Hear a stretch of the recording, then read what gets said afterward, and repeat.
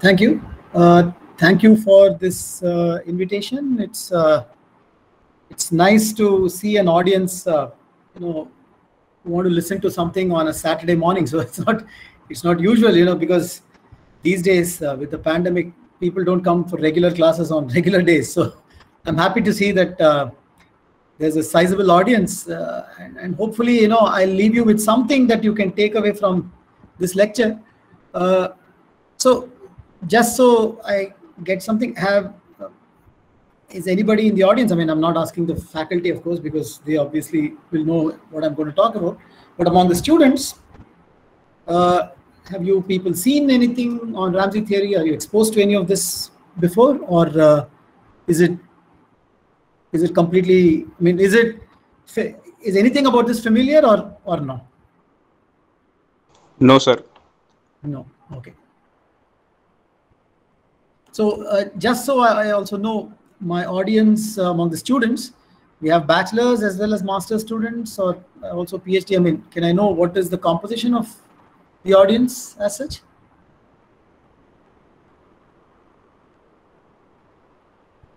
Do we have bachelor students also in the audience? BSc Mathematics or BSc Statistics or? MSc Maths student. MSc Maths students. Okay.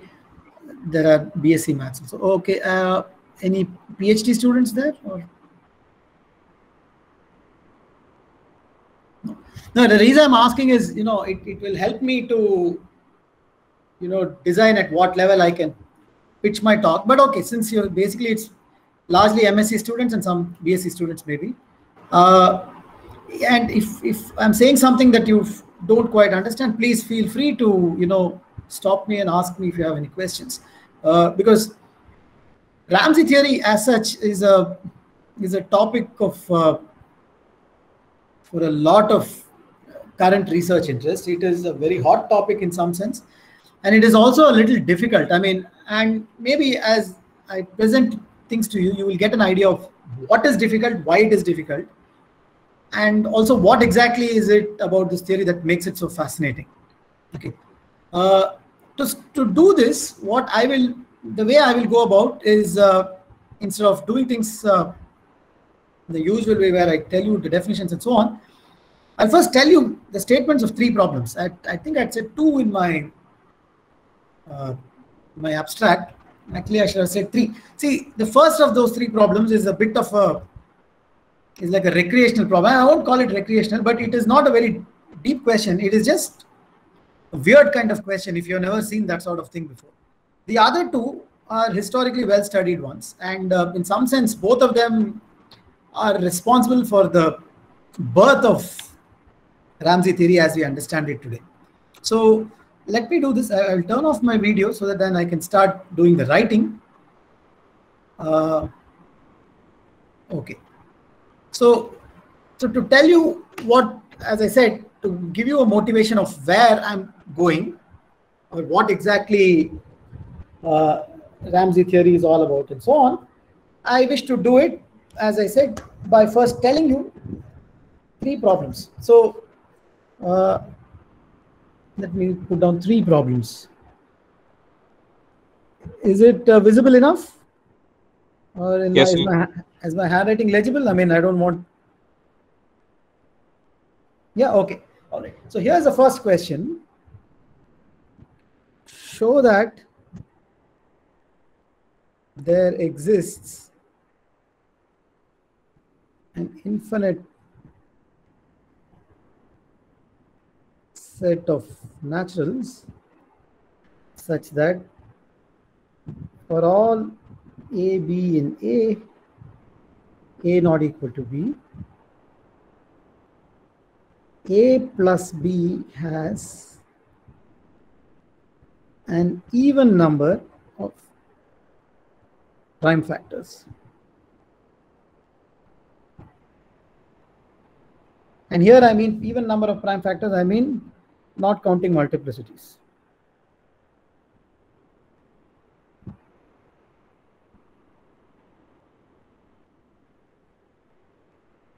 By which I mean, so supposing you take the number 12, the number of prime factors for 12 is 2. It's 2 and 3. I mean, so technically it is 2 squared times 3, but I don't count the fact that 2 appears twice in the prime factorization. I'm only counting the number of distinct prime factors it has. So what this is saying is, okay, there is an infinite set such that you take the sum of any two numbers of that set. That sum has an even number of prime factors. Now, one thing is, of course, you can imagine trying to build this set one element after another, bit by bit, so to speak. But it's not clear whether if you're stuck at some place, whether it was because your immediate choice that you made was a bad choice, or the first element that you picked was a bad choice, or if supposing you don't encounter the first 100 terms, does it mean you can still continue, or do you understand what the problem is? In my opinion, this is somewhat intriguing. As in, how would you go about trying to solve this? Why is a statement like this true at all in the first place? Okay. Is the question clear to everybody? Okay.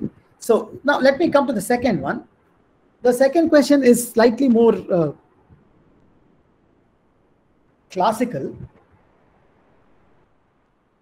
Show that for any n, at least 2, the equation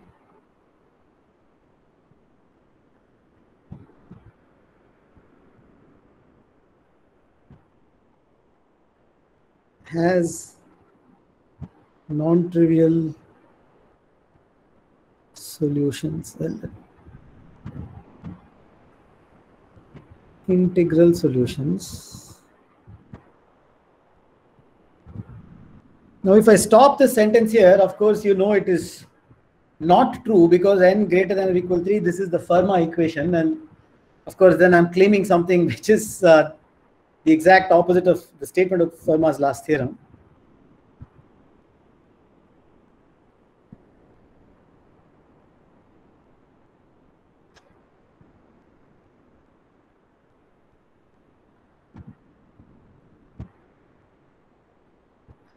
Which is, if you look at this equation over a finite field, that is, if you look at this modulo p for a prime p, the claim is that this equation does have non-trivial solutions. Now, first of all, what do we understand by what is non-trivial in this context?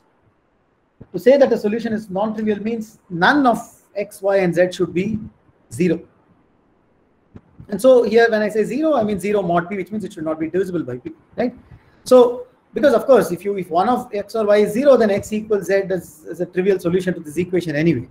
So, when we say non-trivial, we just mean that with all three of them being non-zero. And here, non-zero mod p. Now, there's a reason why this statement is an important one, and also why it illustrates why Fermat's last theorem is a deep statement. You see, because supposing you are trying to think of, supposing somebody is ambitious and says, okay, I want to try to solve Fermat's last theorem, but in an elementary way, because after all, the statement doesn't seem to require any of the very big ingredients that are there in the actual proof now.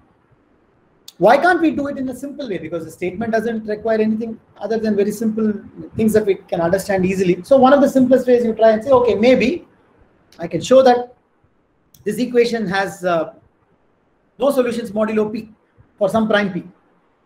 Now, if you show that it has no solutions modulo p for a prime p, that is, for a single prime p, that is not good enough. Why? Because see, if there is no solution, no non-trivial solution modulo a prime p, it simply means that at least one of x, y, and z must be divisible by p, right? But, so if you want to show Fermat's last theorem in this manner, you want to then show that there is an infinite sequence of primes such that for that infinite sequence of primes, there is no solution for this equation modulo p. Is that making sense? The only way, if you want to, because showing that there are no solutions for a single prime is not good enough.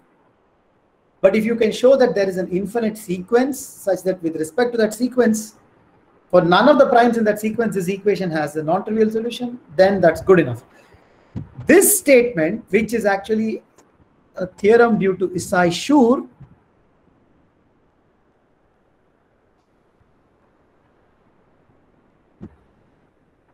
tells you that that hope is not valid. You cannot hope to prove it that way, because these equations always have solutions for all sufficiently large primes P. Sir. Yeah. Excuse me. Yeah, yes. Sorry. Okay. So how are we going to define that infinite sequence of primes? No. So here is the thing. The statement is the following: that look at, so fix an n, okay? Look at x power n plus y power n equals z power n, and take, you can look at this equation over a prime P. The statement says for P sufficiently large, and I'll tell you what that sufficiently large is when we come to the proof. But at the moment you can think of, given any n, there is a P which depends only on n, a P naught that depends only on n, such that for all primes P greater than or equal to P naught n, the equation x power n plus y power n equals z power n has non-trivial solutions modulo P. Does that make sense? Yes, sir. Niranjan, I just wanted to ask you, I think you already mentioned, what do you mean by sufficiently large prime? Yeah, I will. So yeah, that's a good point. Okay, so I will maybe write it again explicitly. Okay. So yeah, so what I will do is, I'll mention this here. So that is, there exists P naught which depends only on n. This n is fixed, such that for all P greater than or equal P naught, P prime, the equation, let me call this star,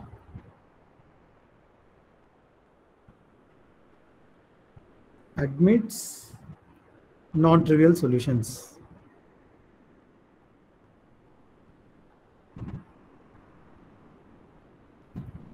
As I said, this is due to Isai-Schur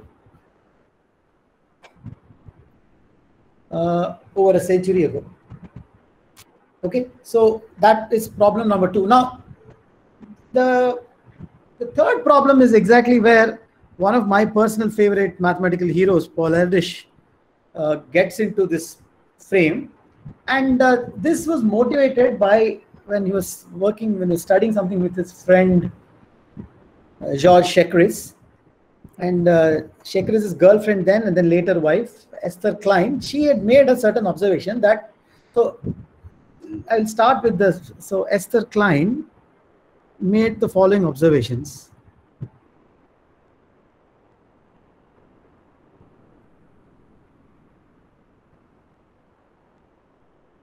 So when I say points in general position, so points in general position in the plane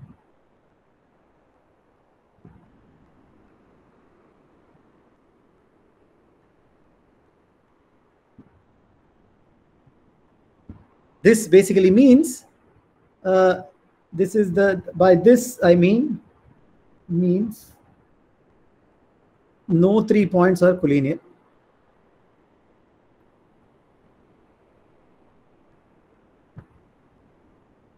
So you just have a set of points on the plane, the usual Euclidean plane, such that no 3 points are collinear. So for instance, here is a, you can think of, maybe I've drawn, hopefully I've not drawn any 3 of them collinear. Well, if you randomly toss points, it's not going to happen anyway. So here is a put 6 points on the plane.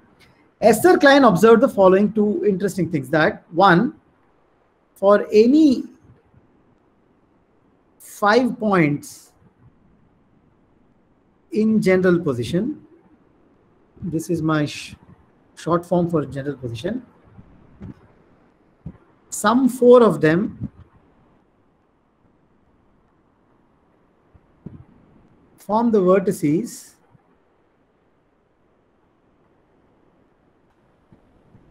of a regular foregone, a regular quadrilateral, right?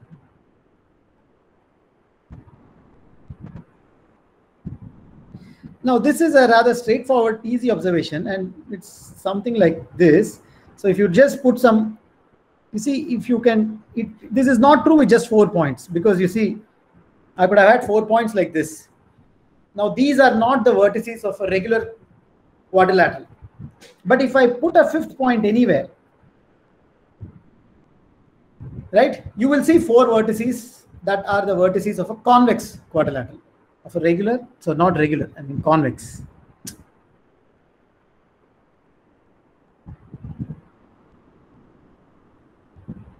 So everybody, I mean, this is basic geometry terminology. Everybody, I suppose, knows what convex quadrilaterals are, right?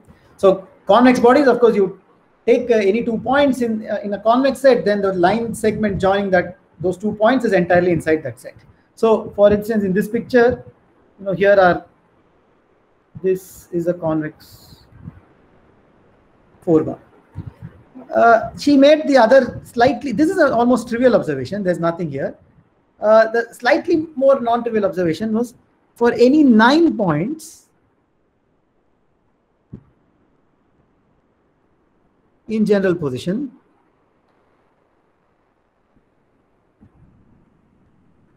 there are the vertices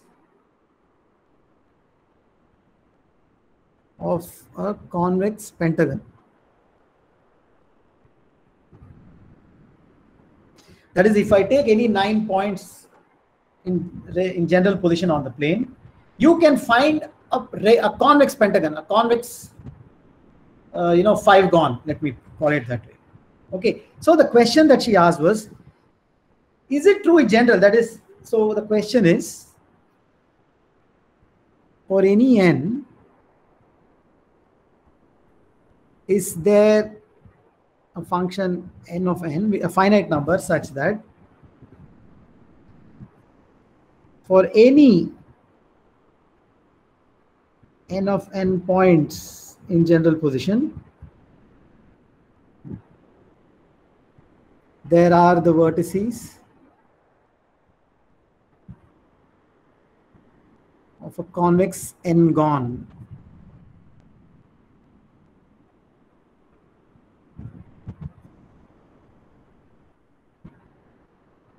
Is the question making sense? I mean, so this is basically Esther Klein's observation was, for n equals 4 and n equals 5, this function n of n is sort of known. I mean, she actually made these observations. And anyway, to add, here's another point. The second statement that I wrote down here is not true for 8 points. That is, there are configurations of 8 points in general position such that you cannot find a convex pentagon among them. Okay? So, and it turns out, so the answer here is, again, this is in 1930s, 1934, by Erdős and Shekris.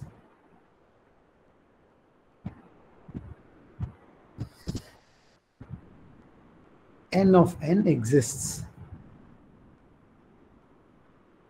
That is, to answer Esther Klein's question, yes, it is indeed true that there is such an n of n. Okay. Now, there is something, there is a connective tissue between these 3 point problems again. The first one is like an arbitrary statement, which is somewhat, I don't know, recreational. It's peculiar maybe in some sense. I don't know how else to describe it. The second one has roots with, has origins in some sense in Fermat's last theorem.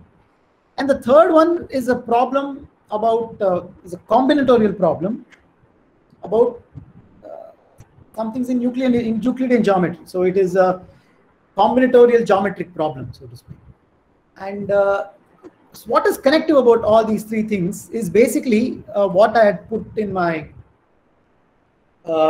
I mentioned in my abstract and the title, which is that a very general theme in combinatorics, which goes by the general idea that, so let me say, the common theme to all these 3 problems is basically what was complete disorder is impossible.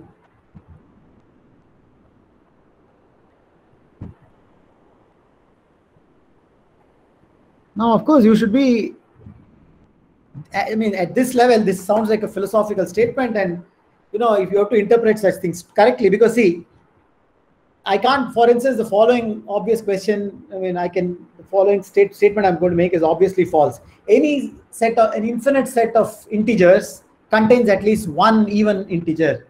Of course, this is patently false. So, supposing I decide that, even integers are order and odd integers are disorder, then you just say, but you said complete disorder is impossible, but it is possible. So, as I said, it is a more general philosophical theme, but the way to understand this is that there are many things that occur mathematically simply because there is a very large set of points, and so certain things can happen. Now let's cut this to some other later point. So I'll come back to these 3 points, these 3 questions, and before we finish this talk, I will show you the proofs of all these 3, at least one proof for each of these 3 statements. But let me come back to this again. So sometime around the 1920s, apparently, and this was somewhere in Hungary, there was some, I think some sociological experiment or something, and small kids in some study groups and, in the nursery groups, they were put into small groups and so on to see how they would play with each other and so on. And one of the people who was actually, one of the women who was actually overseeing everything, she seemed to notice that, so the students were the kids were all put in groups of 6. So these were all kids of the age between 5 to 8 or some such thing. And they were randomly put into groups of 6 each so that they would play, because, they had to share their toys and whatever. And one of the women who was observing, she was a sociology student, and she was observing the kids. She noticed that in each of these groups, there were either 3 of these kids who seemed to know each other and who were friends with each other, or 3 of them who just did not talk to each other at all. Okay. Now, under normal circumstances, a person observes this kind of thing, they become extremely excited. They think, they have stumbled upon some deep fact about human beings and about kids, because after all, these are only children. They also behave in this particular way. So something about the human psychological condition has been discovered, and so on and so forth. But to her credit, she realized that it is probably a mathematical phenomenon and has nothing to do with human beings. So what she noticed is that at least this version of the statement is much more popular. Many people know it, but in any case, I'll tell you this. So here is I'll write this as a simple proposition.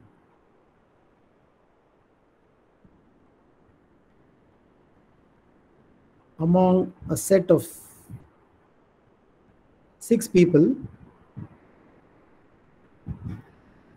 some 3 are mutually acquainted,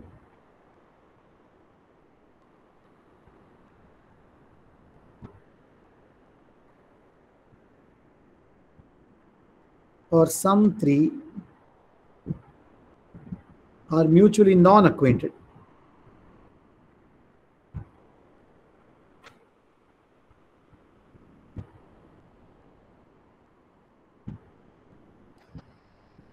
So basically means, so there are some 3 people who sort of know each other. And so here I'm thinking of knowing as, okay, if I know you, then you know me.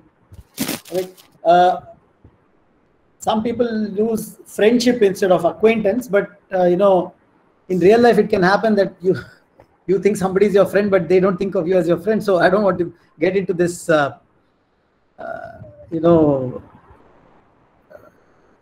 controversy of any sort. But acquaintance is usually much more neutral. So if I am acquainted with you, you are also acquainted with me. It's more.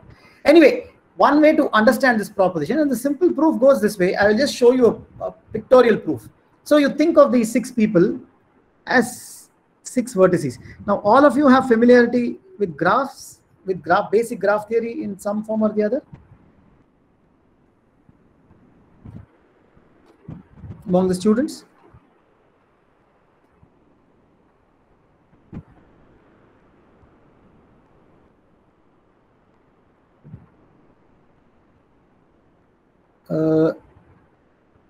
Anybody wants to tell me?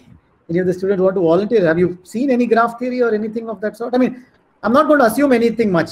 I just want to know How much of the terminology you're familiar with? Yes, sir. They know basic they know graph basic theory. graph theory. Okay, great. All right. Yeah. All right. Sure. Thanks. No. Okay, very good. So here, so you can think of it as a graph. So 6 people. So you think of 6 vertices.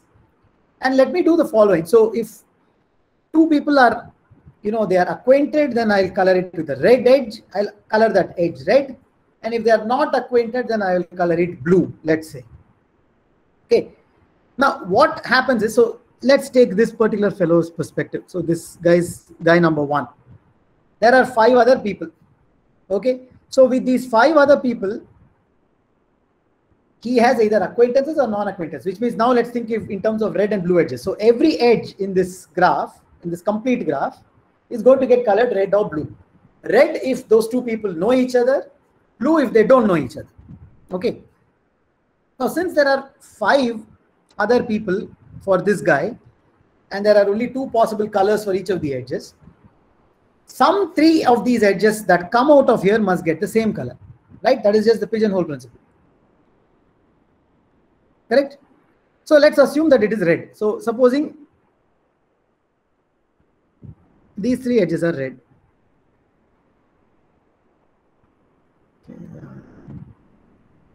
Okay. Okay, great. Now what you do is you now go to you put your focus on these 3 guys. Let me call them A, B, C.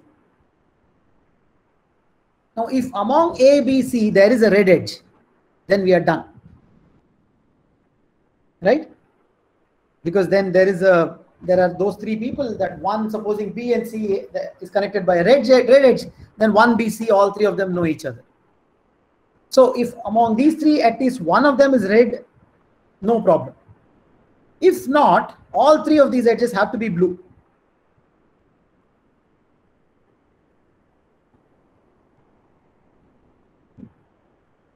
And there in front of your eyes are 3 people, A, B, C, who are mutually non-acquainted. And that's the proof. So I'm just going to say proof this picture. There's nothing more than this.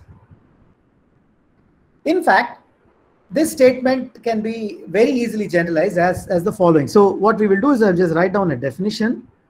So definition: given integers k and l, say positive integers, r, k, l is the minimum integer n such that, let me not write it as this thing, that is the minimum integer n such that if all the edges of the complete graph are colored red or blue,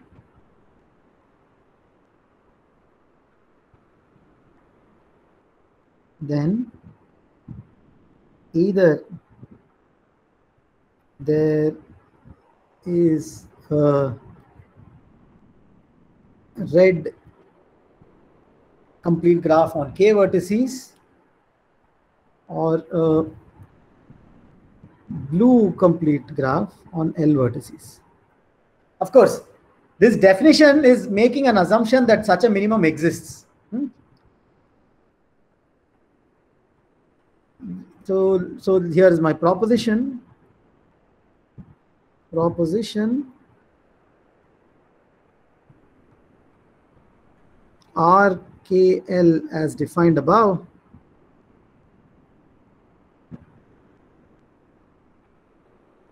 is always finite, and furthermore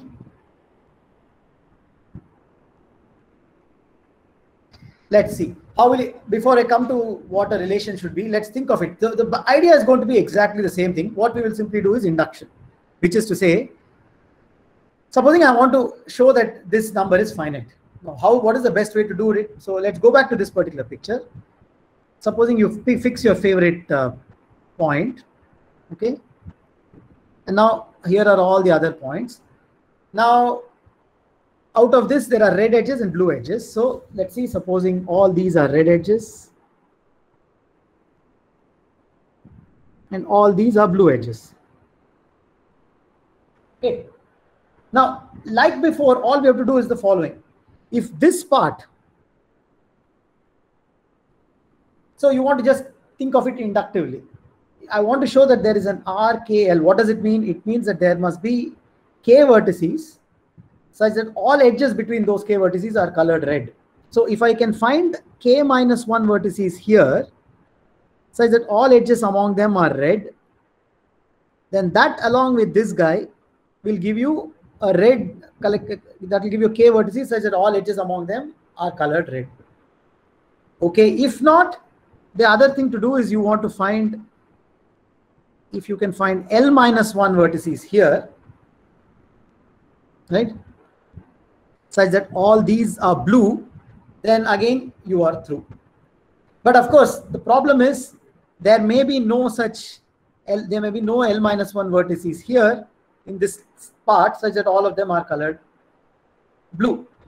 So inductively, the trick is this: if either you already have a large enough red collection here or a large enough blue collection here, then you are either done in the first half or in the second half, or along with this extra point that I have isolated out, you can get what you want.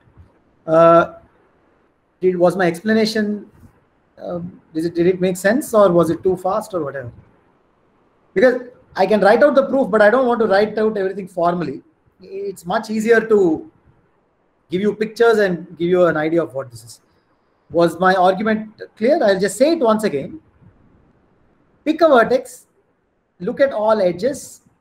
There are some number of red edges and some number of blue edges. Okay. So if among the red edges, if you take the set of all guys that have red edges, if among that set of vertices, either you are already done or you can get K minus 1 vertices with a red K sub K minus 1 over there, then you are through. Or among all the edges from here that are adjacent with blue guys, you have a blue L minus 1 or a red. So let me just write down what I'm saying.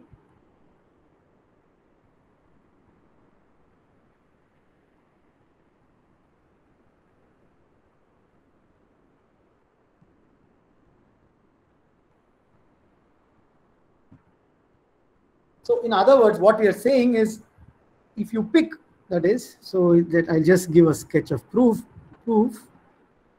take N to be this,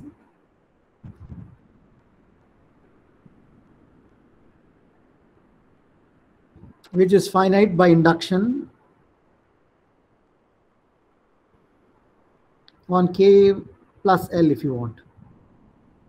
Okay. Then the claim is, let this vertex, take this one vertex separately.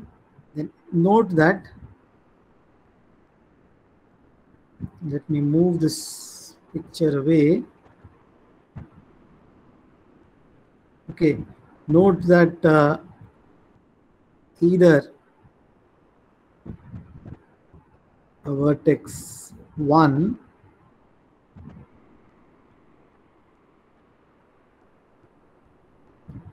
has at least Rk minus 1L neighbors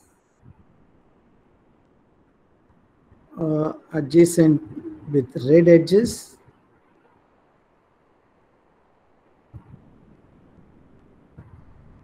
or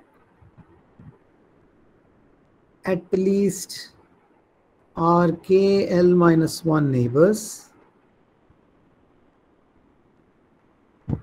adjacent by blue edges.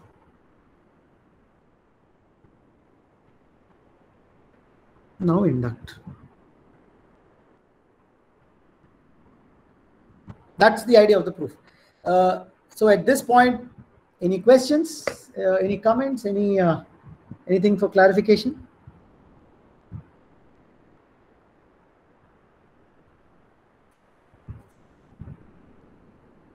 Is it okay?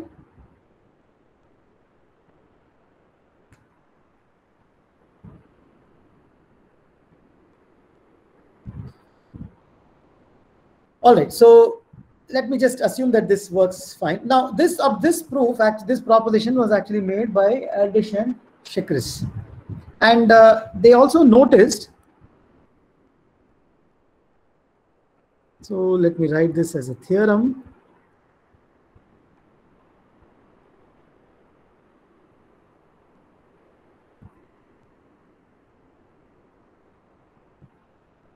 They noticed that in fact, this particular number here is bounded above by this binomial coefficient.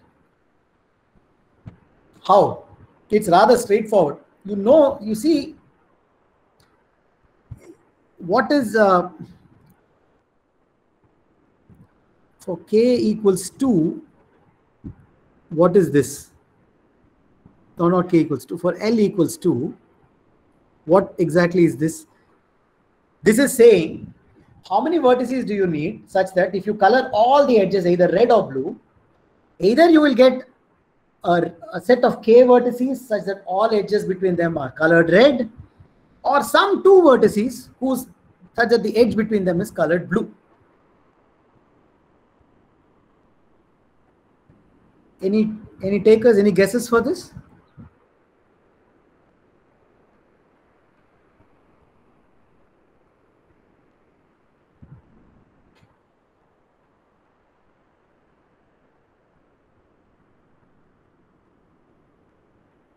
You see, if you take k vertices, okay, and color all the edges between those k vertices either red or blue, either you colored every edge as red, in which case you are through, or you put at least one blue edge, in which case you are through. Is that making sense? Similarly,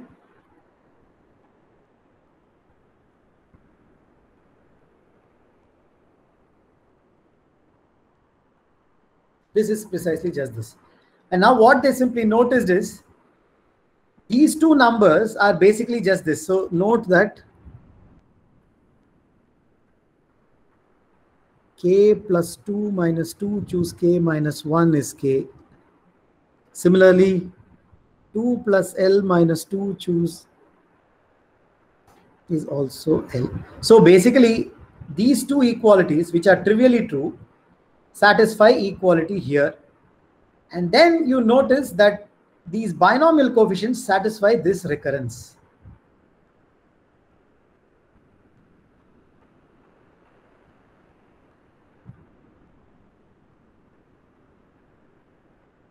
So if I call this, if I give this a name,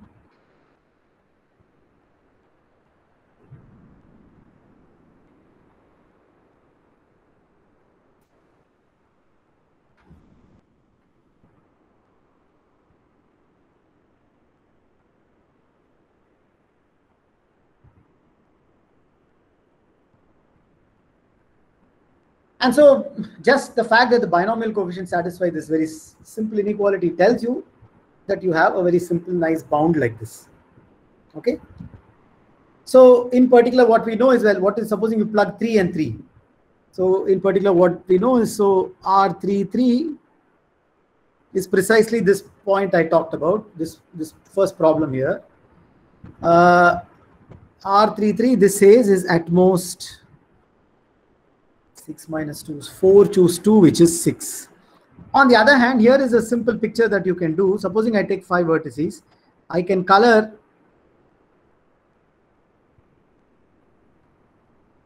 so here are 5 vertices with the edges colored in this fashion.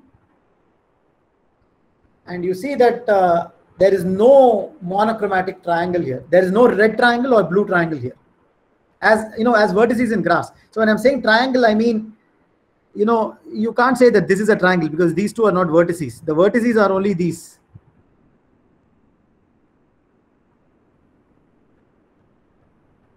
Right? So this implies that R33 is 6. Okay, this is now here. Let me tell you some other known numbers, some other.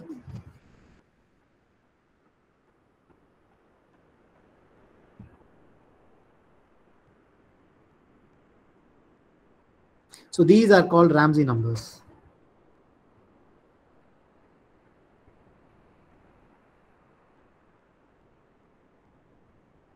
This R stands for Ramsey. And this, of course, was this theorem as well as this particular proposition were both by Erdős and Chekris. So where is Ramsey coming here? Who here Ramsey and where did he come from? I'll come to that in just a second, but soon let's see some other known Ramsey numbers.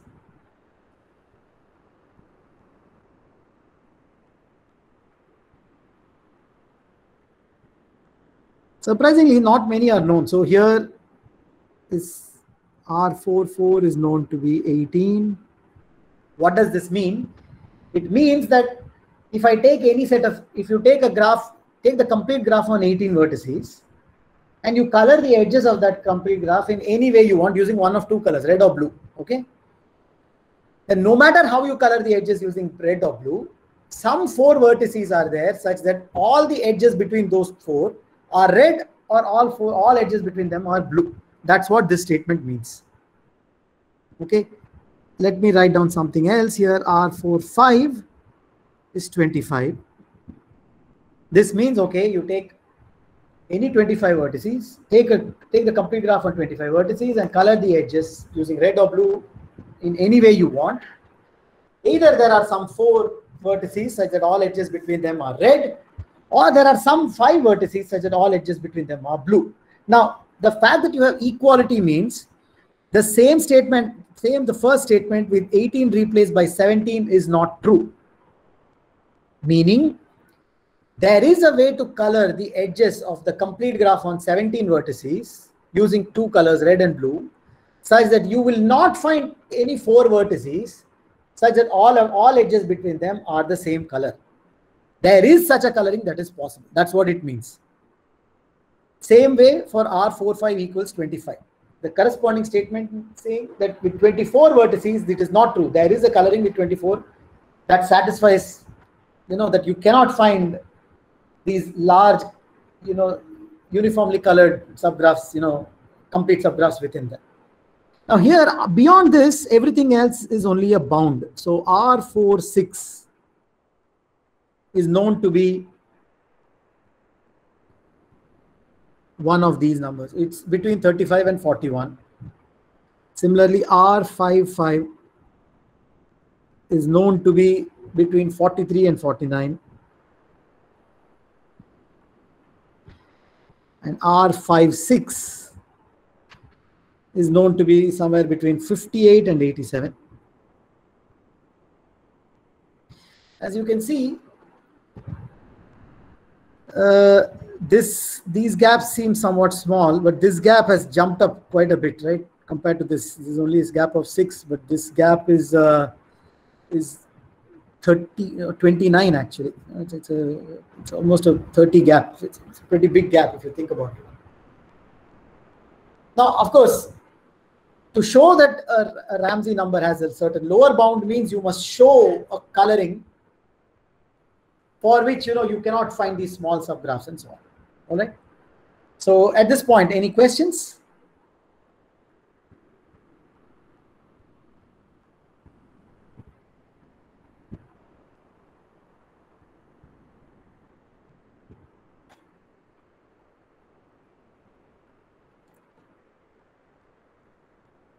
Okay.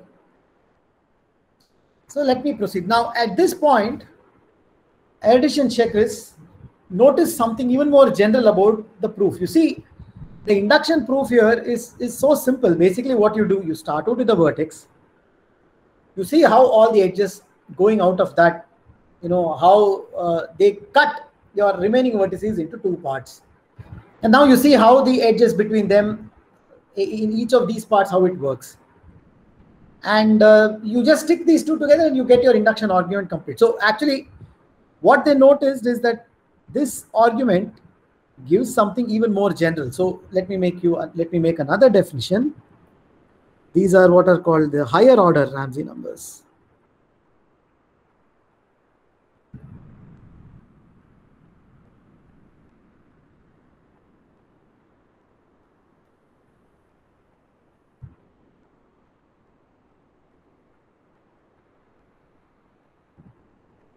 So first, so supposing R is at least 2 and K, L, at least R are integers. Okay. So R, K, L is the minimum n such that. Now, again, now what is it you're going to do? Earlier, we were only coloring edges of the graph. Now we are going to think of this in terms of hypergraphs. So again, have you seen what is a hypergraph or any definition of that sort? If not, I will not use the terminology.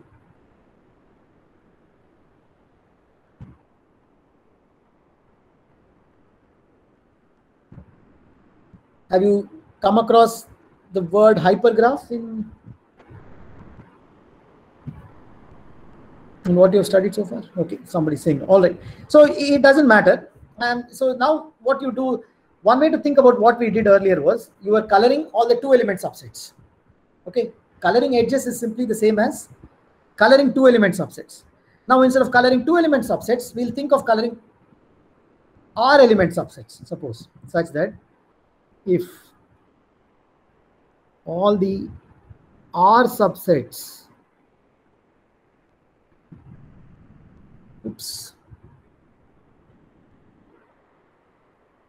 if all the R subsets of 1 to n, this is my notation for 1 to n, are colored red or blue,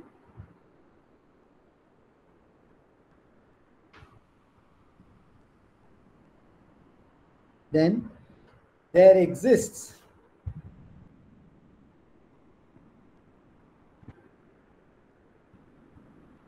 a set K,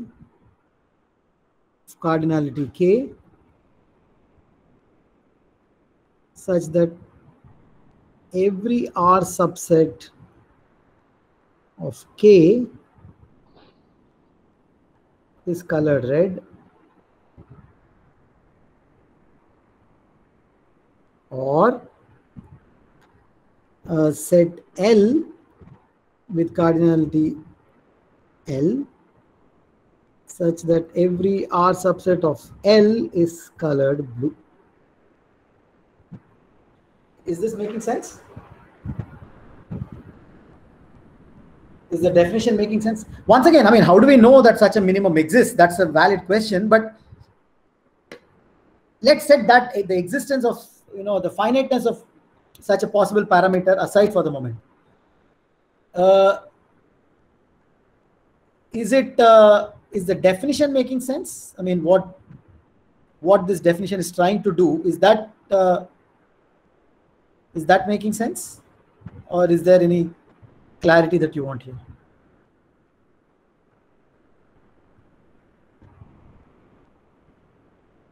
Is it clear, or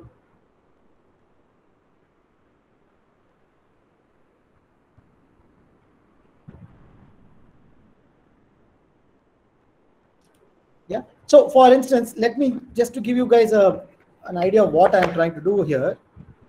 Think of it this way. So supposing, so here's an example.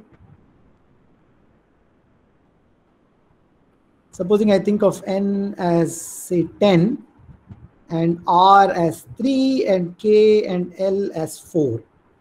What this is asking is, you color, so each 3 subset of 1 to 10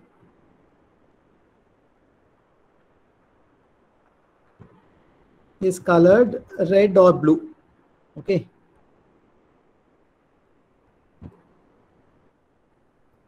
Is either colored red or blue.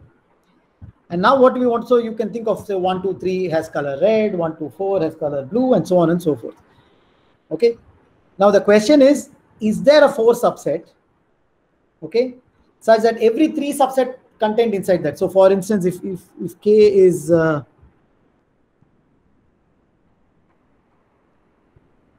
works if, so to say that this statement above would be true is if each of these 3, 1, 2, 3, 1, 2, 4, 1, 3, 4, 2, 3, 4 are all colored red.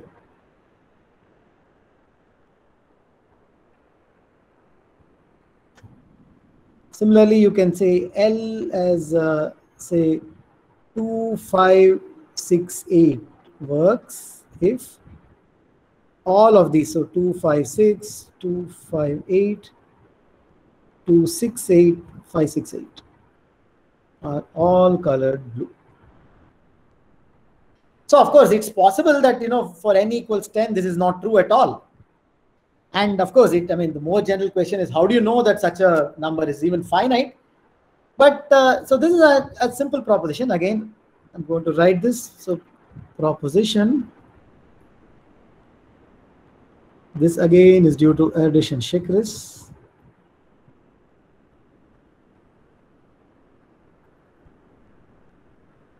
Okay, and this states that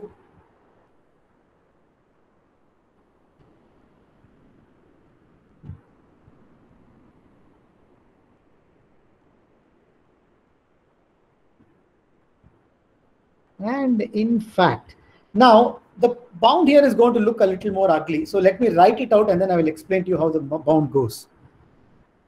It's not that it is difficult, but it's just a little messier looking.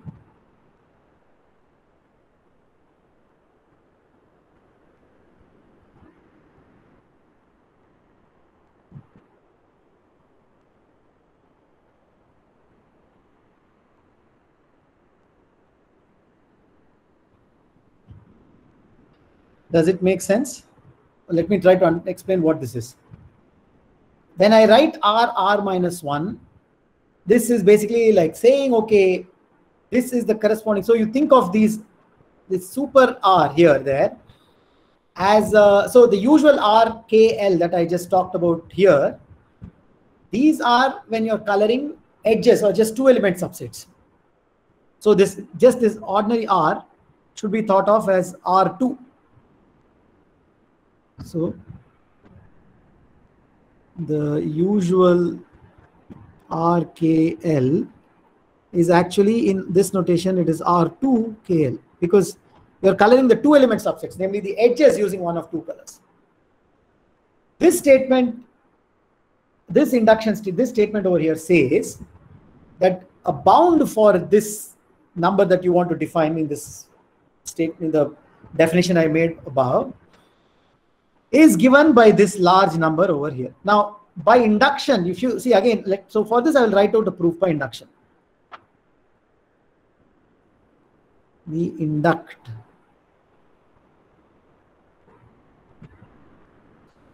if you want, I'm going to sum r is k plus l. So the note that for r equals 2, this is just the Ramsey numbers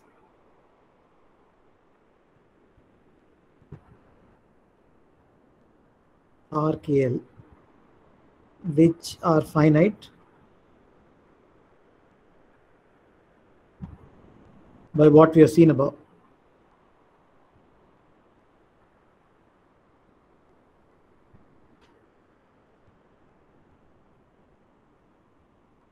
Okay. So now I just want to show you. So I'll give you a very simple idea. I won't give you an exact proof. I will give you a sketch of what it means. So supposing we are now thinking of, so suppose r equals 3. Okay. I somehow want to convince you that, so you want to show that R3 of KL is finite. All right. Does that make sense? Yeah. Again, see, if anything, if I'm saying something that does not sound, clear, or is lacking clarity, or is confusing, please feel free to stop me, because what I'm doing here is actually very routine stuff, and it will get more interesting only when we get to the questions over there. So in this part where things are supposed to be routine, I don't want you to get confused or fall behind because of the terminology. Any questions? Any doubts?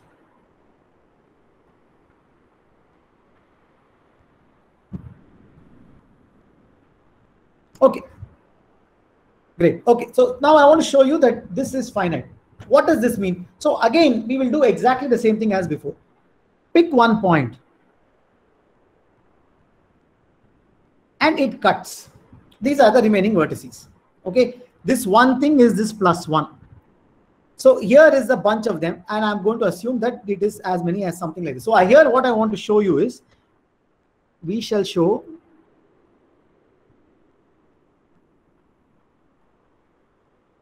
R3KL is at most R2. R2 is the usual R. R of R3 K minus 1L. R3 K L minus 1 plus 1. Now, this is what I want to convince you. So what I want to say is, you take this to be N. Okay. Now, if this is N, this +1 corresponds to this particular vertex here, V. So this remaining part here is this cardinality of this set. Okay. Now, what does this mean? You see, 3 subsets are given colors, which means that every 3 subset which contains V gets a color. Now, that basically means, so supposing there are some 2 vertices here, say U and W. So we have U, V, W has color red or blue, right? Supposing it has color red. Now, since U, V, W has color red, you can imagine this inducing a color on this part, on this particular edge, and making that color red. Is that making sense?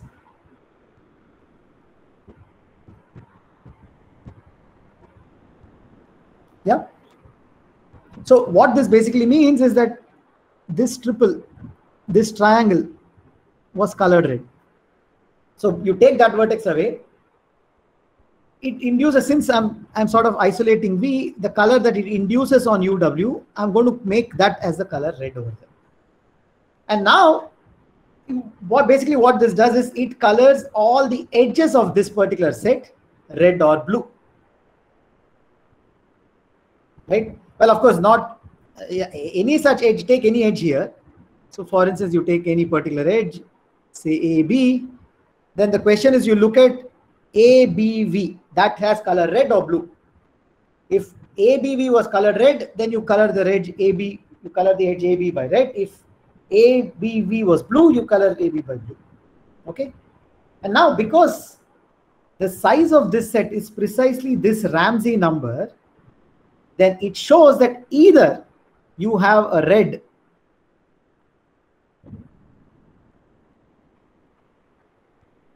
by definition of R, say capital K, capital L, either there is let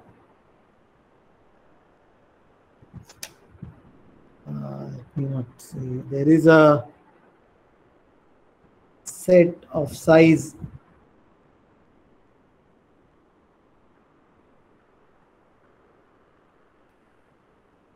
all of whose edges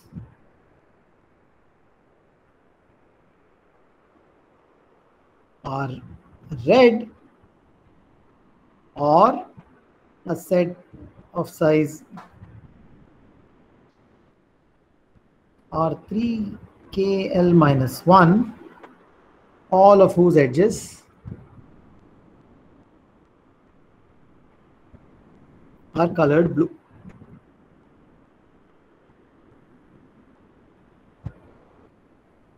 Is that making sense? Now here is the thing, right? So by definition, what this means, so this is basically the point. So there is either a K here such that all these edges are red, or there is an L over here such that all these edges are blue. Now, what does it mean to say all edges here are red? If everything here, by the definition, this is the size of that block. This size here is R3K minus 1L. By definition, this means that either there is an L subset here, all of which are blue, or there is a k minus 1 subset here, all edges among them are red. But if there's a k minus 1 subset, all edges are red, that along with this V will form a k subset, all whose 3 subsets are red. Or by the induction, there is an L, there's an L subset, such that all 3 subsets of them are already blue as you want. I may have lost some of you here. Is it clear what I said?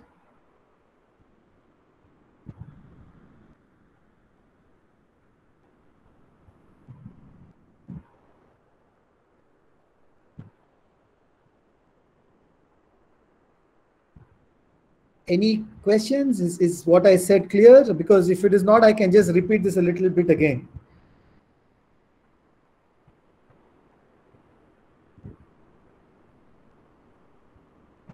Yes, sir, that would be great.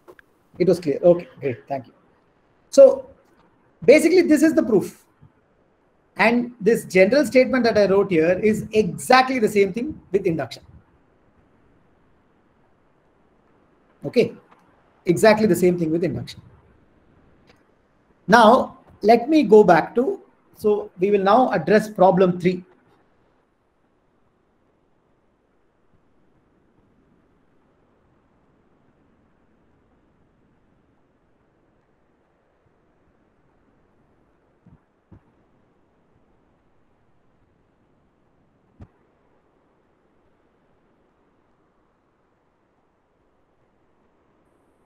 To the Klein problem.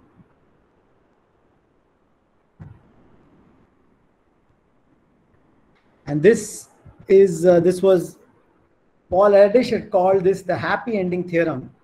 Well, he called it happy ending theorem because shortly after they proved this theorem, Esther Klein and Shekris got married. So according to him, there was a happy ending. It's not happy ending as in they solved the problem completely. I'll come to that in just a second. So, but here is what they did. Now, what this particular thing means, so Klein had already observed. So claim was this. So let's recall what the problem was. The problem that was here was, well, is there given any n, is there a function n of n such that any set of n of n points in general position on the plane contain the vertices of a convex n-gon? Okay. And the Erdős-Shekris theorem said, yes, it exists. Now, let me show you a proof, and then you will see how it's a somewhat scary claim. N of n is less than or equal R4 N5. Now, first of all, what is this right hand side? R4 N5. R4 N5 is the size of, well, the size of a set such that if all 4 subsets of that are colored red or blue, then there must either be an n size set such that all 4 subsets of that are colored red, or there is a 5 subset whose all 4 subsets are colored blue. Does it make sense? Okay, and now how does this proof go? At this point, it's a very simple observation. This is just a very beautiful little geometric observation. So the main idea is observe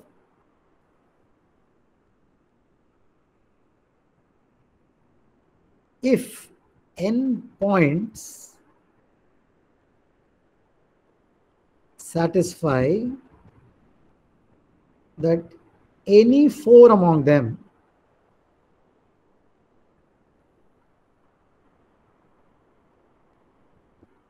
form a convex quadrilateral,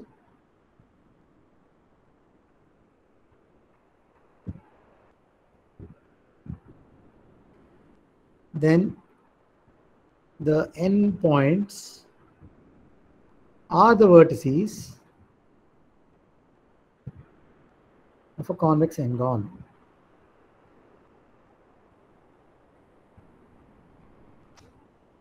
You see, it's basically something like this. If supposing you have, let me just show you a picture. So if I have some, here I put 7 vertices. Now we have 7 vertices which form a convex 7-gon. You take any 4 of them, of course, they will form a convex quadrilateral. That's by definition. Now, supposing if it were not the case that they formed a convex quadrilateral, which is to say, supposing one of them were inside, the main trick is that you can basically do what is called a triangulation.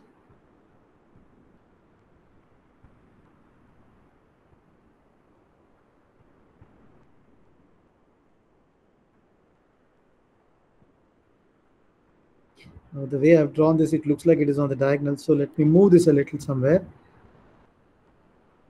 Now, if you triangulate it, then you see this point on the inside must lie in one of those triangles. Correct? But the moment it lies in one of those triangles, here are 4 points such that these 4 do not form a convex quadrilateral. Okay, so the point is, if here's a very simple sufficient condition to check when n points are the vertices of a convex n-gon, which is every 4 of them must form a convex quadrilateral. If and only if. Okay, now keeping this in mind, what addition checklists do is the following. Take n to be this large, this number. Now I'll tell you in a little while how large this is going to be. But what this means is, okay, and take, color, and take n this and consider a set of n points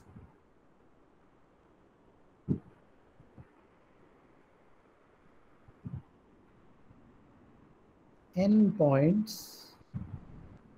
general position in the plane. Okay. Now what we do is, of course, since this is a Ramsey number, it needs some coloring. So what is it we are going to do? Color a 4 set of these points red if they form a convex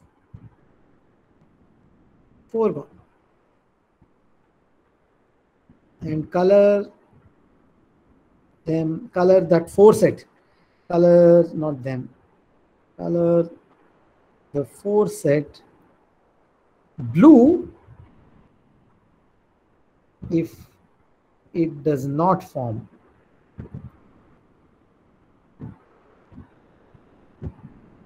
convex foreground.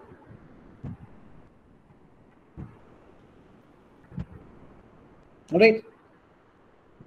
So every 4 subset of this set of n points has been colored red or blue. But by definition, n is this number. So what does it mean? So by definition,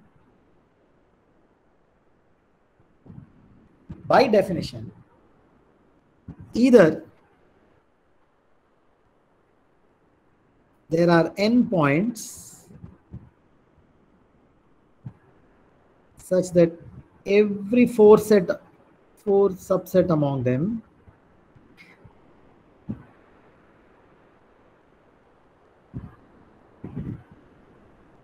are colored red,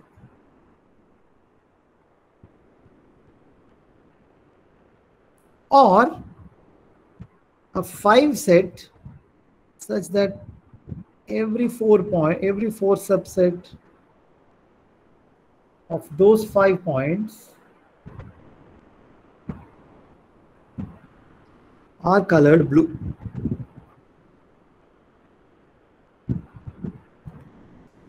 Does it make sense? Now, if it is the first, then we are done, because see, this is just the observation we made. You've got an n points such that every 4 subset among them are colored red. What was red? Red means those 4 points on the plane form a convex foreground. And what we just observed is that if you have n points such that every 4 subset among them forms a convex quadrilateral, then those n points must be the vertices of a convex n-gon. So if the first situation is true, that is, if you can get n points such that every 4 subset is colored red, we are through. What does it mean to say the other thing happens? Which means the second situation says that there is a set of 5 points such that every 4 subset among them is colored blue. What does this mean? It means there is a set of 5 points such that every 4 among them is not a convex quadrilateral. But that is not possible because of Klein's first observation. Among any 5 points in general position, some 4 of them will always be the vertices of a convex quadrilateral. So you cannot get 5 points on the plane such that every 4 of them is not a convex quadrilateral.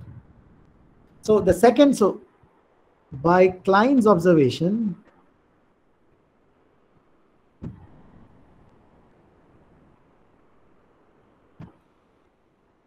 the second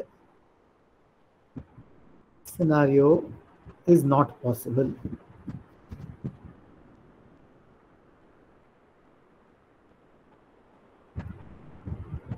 And the first scenario gives us what we want.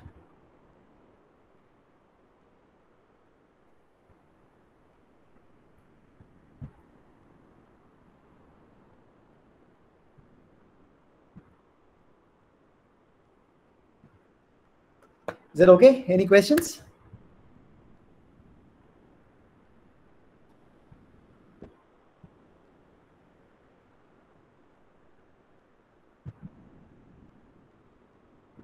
Okay, does it make sense?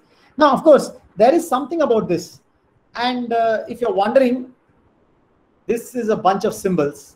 How large is it as a number? Right, after all, this is a good question. So first I want to tell you is this number is horribly large.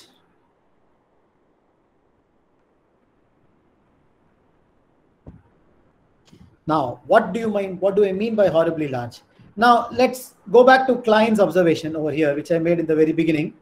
Klein noticed that any 9 points, you can get a convex pentagon, right? So if I want to take n equals 5, this is what we want. So for n equals 5, Klein's result says 9 points suffice. What does this give? What, however, is R455? Can we give a bound for R455? See, the problem is we don't know what the number exactly is. We just know upper bounds for this. But let's see how bad an upper bound is. Okay. I said as before, R455 is less than or equal R354. Well, sorry.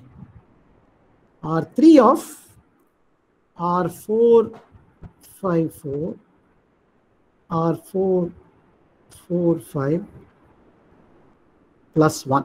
This is just the recurrence that I wrote before. Okay. Now, this is an easy question. Again, what is R4 of 54? This is how many points do you need such that if you color every 4 subset, either there are 5 points such that every 4 subset among them is colored red, or some 4 subset is colored blue. So this is actually simply 5. For the same reason as why we have the corresponding result for RK2 to be K. Similarly,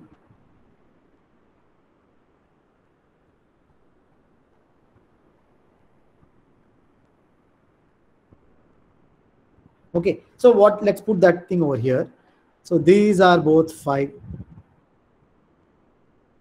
Okay, great.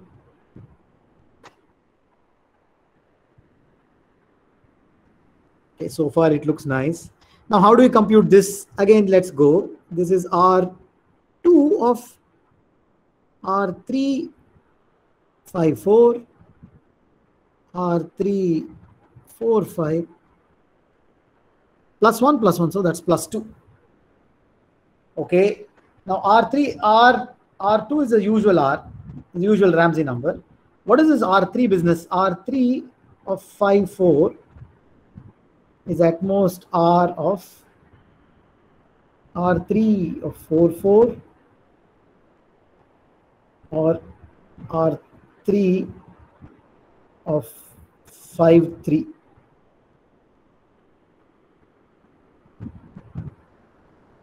Plus 1. Okay. So now again, R3 of 5, 3 is simply 5. So this is R of R3, 4, 4, 5 plus 1. Okay. Now can we compute what is R3 of 4, 4? R3 of 4, 4 is again R of R3 of 4, 3. R3 of 3, 4 plus 1. Now this guy again here, these are both 4.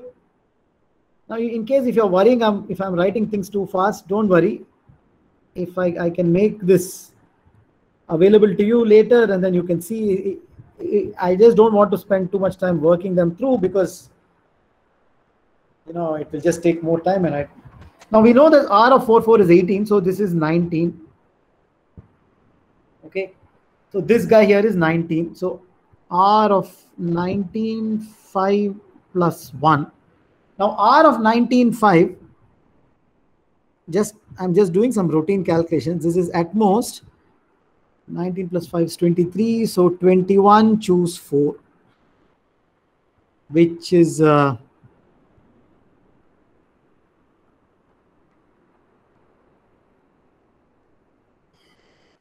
so you see this is 5, this is 3. So basically, this is some pretty big number. Let me just see how much this is. I'm just doing this calculation just to show you. See, I mean, of course, it looks like I'm wasting my time doing all these useless calculations here. But I want to show you this for a very specific purpose. So it turns out this is something like 5,985. That is this. So you put one more. So plus 1 is 5,986. Okay. So what is this number over here? This guy over here is, this whole thing over here is this guy over here is like 5,986. So this, so R3 of 5, 4 is 5,987. Okay, that is this. So this is my R3 of 5, 4. Dump this number here.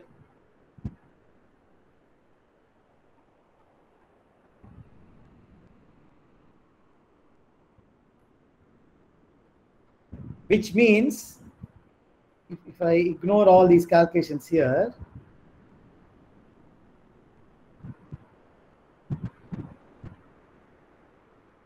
this is of the order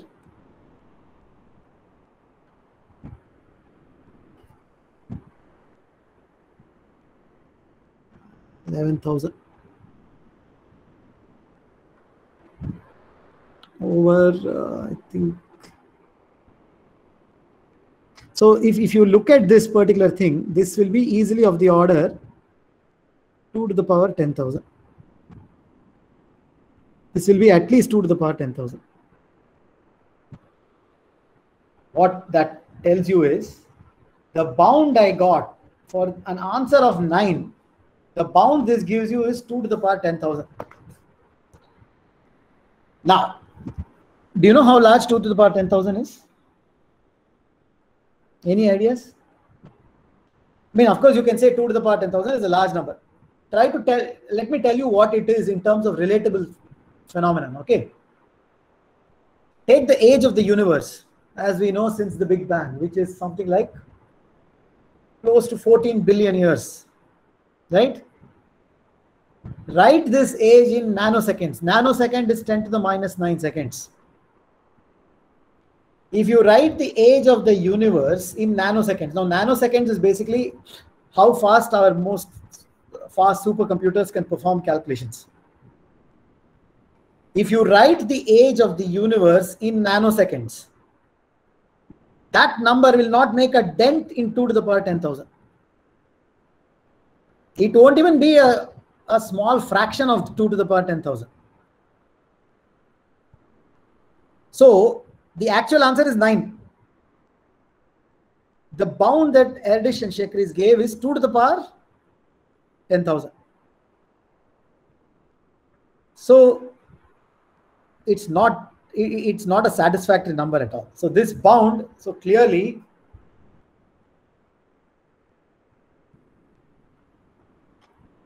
this bound is horrendous.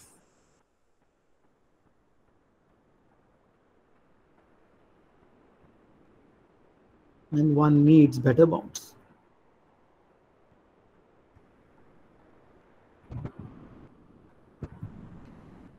But I will not go into that. So it is still a part of open research about what this particular thing means. So what does it mean to say that you can get, what are the best bounds known here, how much better can you do, and so on. These are, so the best bounds are still, we know a reasonably good amount as of today, but it's still nowhere close to optimum. And of course, the bound that is here is terrible, and much better bounds are known. But I will not say anything more about this as far as problem number 3 is concerned. A quick question before I move ahead. How much more time do I have?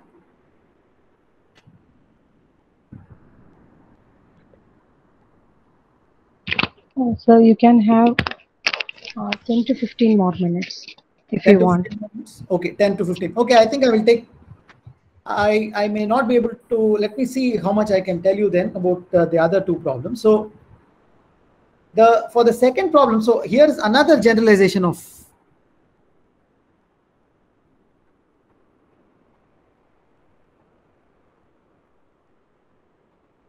is by allowing many colors. So for instance, here again I'm going to make a definition. Suppose k1, k2, kr are all positive integers. Okay. R, k1, k2, kr is the minimum n such that if all the edges of the complete graph on n vertices are colored using colors numbered 1 to r, some r colors, okay, then either there is a k1 colored by colored 1 or kk2 colored by colored 2 or and so on, kkr colored by color r. Is that making sense? So for instance, if r is 3, if I say example, so example, if I take R333, what does this mean? If this is the number n, this means that if you take the edges of, that is all edges of kn are colored red, blue or green, then there is a triangle. See, all are 333. So either there is a red triangle or a blue triangle or a green triangle. That's what this means. So once again, the theorem, again in the same paper of Erdős and Shekris, and again the proof is identical. So I'm not going to tell you how to go about this.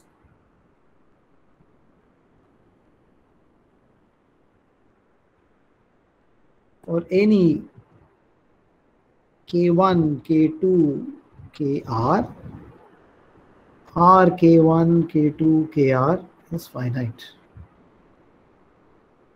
What this means is, You see, using only 2 colors is not really a restriction. You could have picked any set, a finite set of colors, and if all the edges are colored using one of those R colors, a similar structural statement is also true. Okay. The proof of this also goes exactly by the same kind of induction. Now we will be inducting on summation K1 plus K2 plus Kn. Okay. Now I come to problem 2, which is the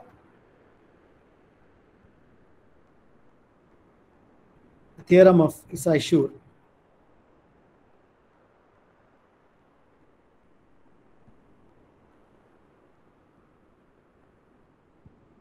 So what exactly do we want to do here? We are looking at, we are coloring all the elements of Fp. So not coloring, we are looking at x to the power n plus y power n equals z power n modulo p. Fix n.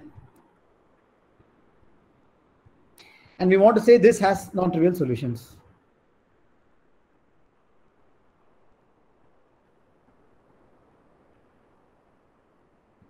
Okay. Now everybody here is comfortable with finite fields.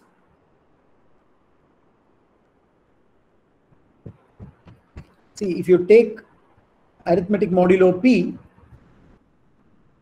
for a prime p, you look at additions and multiplication modulo p, then you know that 1 to p forms a finite field, right? Everybody is comfortable with that notion?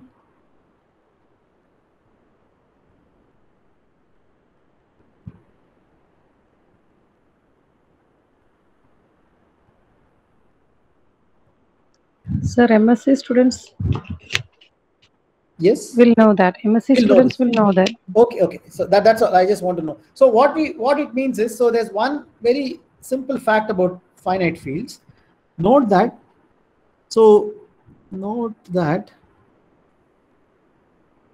the multiplicative group. So if I use ZP, right, ZP star, which is the multiplicative group,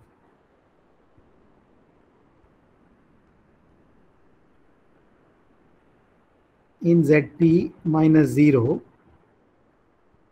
right, is actually cyclic.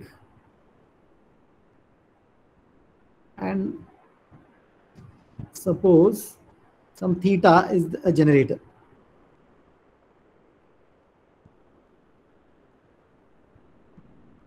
Which is to say that ZP star is generated by theta. Now, if you want me to be very concrete, see, you can think of, say, if P is 11, you can figure out which is the, I think 2 will be a generator actually for, that is, you take just the powers of 2, you will get everything modulo 11, so on and so forth. Okay. So first thing in this particular question is, okay, you are looking at x power n plus y power n equals z power n. First consider, suppose n and p minus 1 are relatively prime. Okay. Then note that in ZP star, which is the multiplicative group, the map x going to x power n is an injective homomorphism.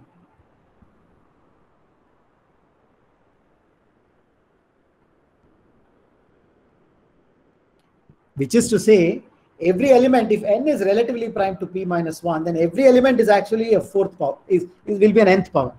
That is, every element of ZP star is in fact an nth power. So in this case,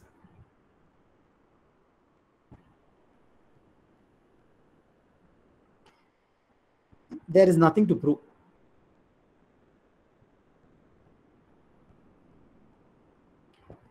Am I making sense? See, think of n as fixed. And now you think of any prime p. If it turns out that n and p minus 1 are relatively prime, so for instance, you think of p as 4. No, not as 4. Supposing n is 5, and you think of p as, say, 17. So 17 minus 1, 16 and 5 are relatively prime. So in modulo, modulo 17, if you take the non-zero elements, that is in the finite field on 17 elements and you take its multiplicative group, every element is the fifth power. So this, when you write x power n plus y power n equals z power n, it is trivially true because it trivially admits solutions. Because supposing you take 2 plus 3 equals 5. 2 is the fifth power of something, 3 is the fifth power of something, 5 is also a fifth power of something. So this equation happens to be true always. The problem arises when n and p minus 1 are not relatively prime. So the non-trivial case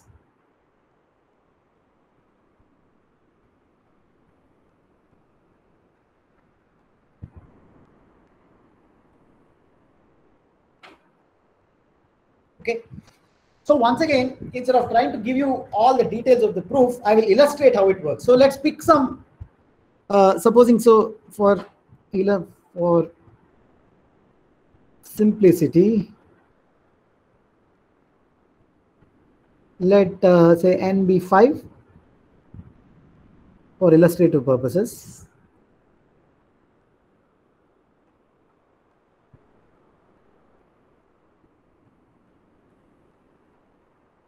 Okay, so if n is 5, basically, and I mean p is something which must be 1 mod 5. So you know, p could be 31 or 61 or 101 or some such thing, right?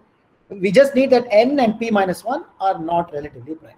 So now what happens is, since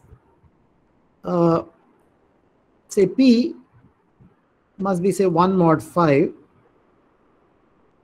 every element in ZP star is of the form theta to the power phi k plus L, where 0 is less than or equal less than 5, right? Because after all, you see, theta is the generator for ZP star. So every element can be written as a power of theta. You just separate out the powers of phi. So those that are powers of, there are perfect fifth powers, those whose powers is 1 mod phi, those whose powers are 2 mod 5, and so on and so forth. Okay. Now here is a really interesting trick. So, supposing for I less than j, color the edge ij by the color. So by the color r if j minus I is theta to the power 5 something plus r. Now this looks like, if I write it in this formal fashion, it looks very complicated, but the basic idea is very simple. You see, as I said, as an illustrative example, suppose if p were 101, then as I said, every element is a fifth power. So it is like theta to the power 5, theta to the 10, dot, dot, dot, dot.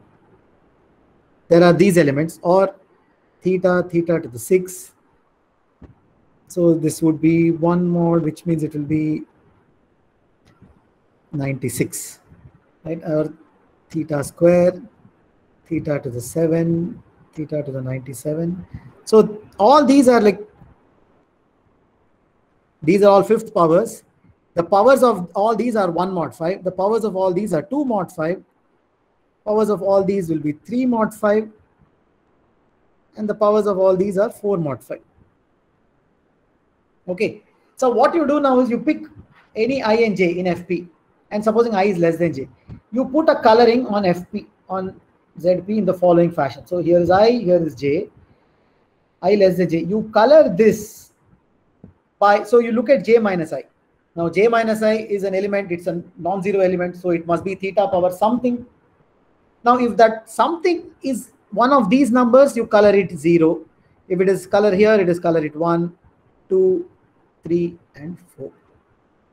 Is the coloring making sense? Yeah.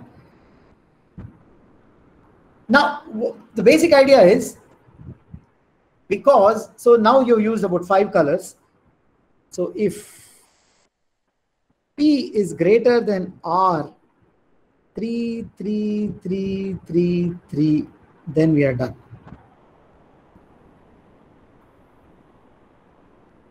What does this mean? This number by definition means no matter how you color the edges, there must be a monochromatic triangle. Okay. What does this particular thing means? That is, there exists IJK such that IJ, JK, IK are all the same color.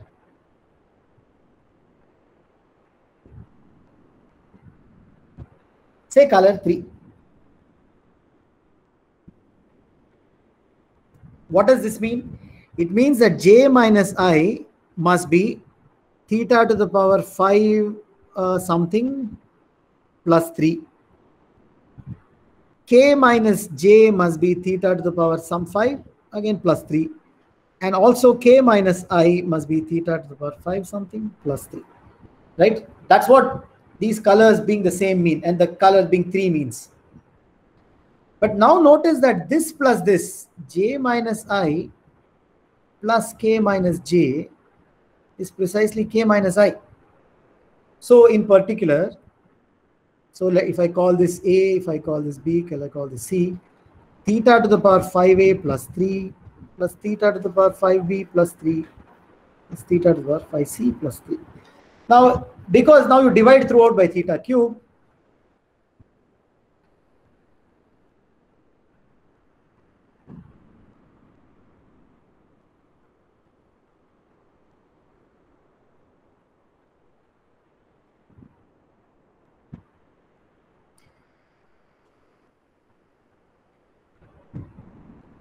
and that is